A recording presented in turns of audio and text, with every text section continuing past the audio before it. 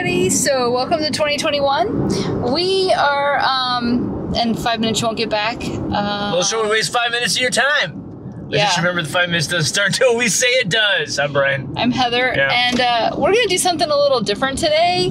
So it's, oh, there it goes. See, I'm holding the camera, and you know it because I'm slipping around. Anyway, we're going to try a McRib. Last time I had a McRib was 2013. Heather hasn't had one yet.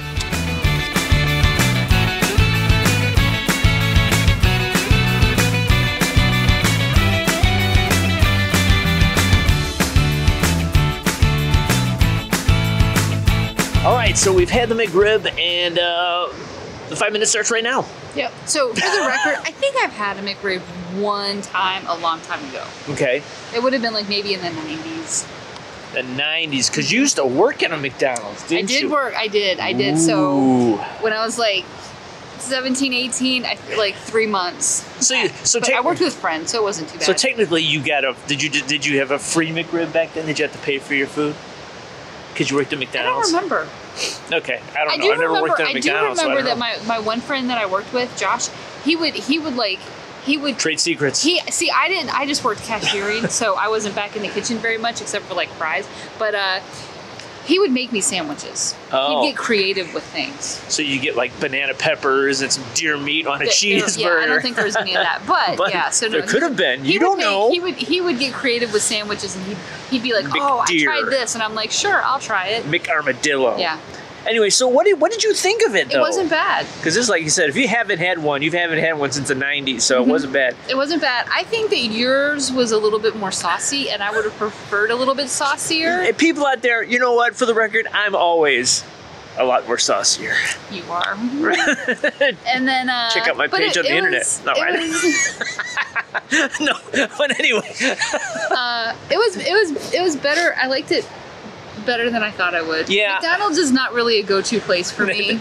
It is. It tasted, like I said, I haven't had one for about 8 years, and it tastes exactly how I remember it. And I actually am surprised because I didn't think you'd like it. You like it more than I'm always around. I think I said in one of the other videos we're talking about McRib, and I'm always expecting it to taste better. And I know there's a diehard community that likes the McRib.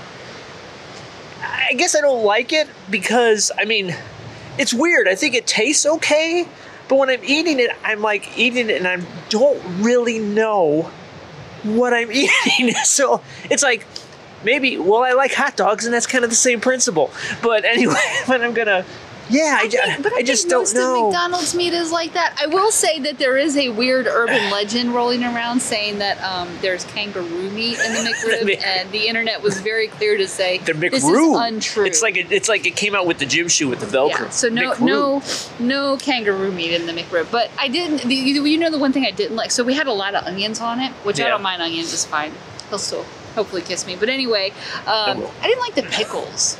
No, well, you don't like pickles. Do you like pickles? I like pickles, but I didn't like pickles on that. I'm just confused because once again, as I eat it, I'm sitting there going, it doesn't taste like a rib to me.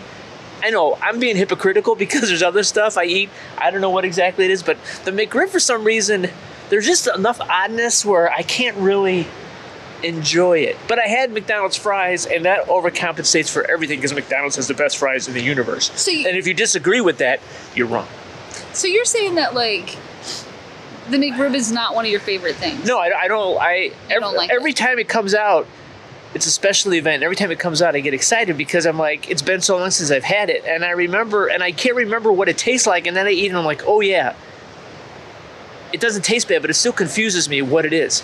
It's pork pieces. I know, it tastes like pork. I read that as well. But it tastes like, anyway, it's just, there's something odd about it that bothers me. Oh. And I think, this could be totally wrong, but I think when they came out, do you know when they originally came out? Actually, yes. When? So they were introduced in 1981. Okay. And on top of that, they did not do well when they first came out. They reintroduced them. I think it was like somewhere in the 90s.